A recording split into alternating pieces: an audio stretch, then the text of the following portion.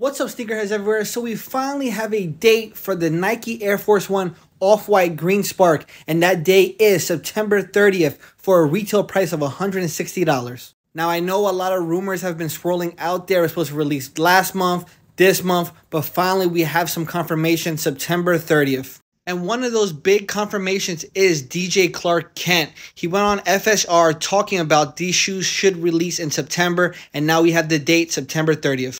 So what I'm hearing is that there's a sneaker stash, but DJ Clark Kent said some pairs will be released at the Brooklyn Museum and the rest should be released on Nike Sneakers app.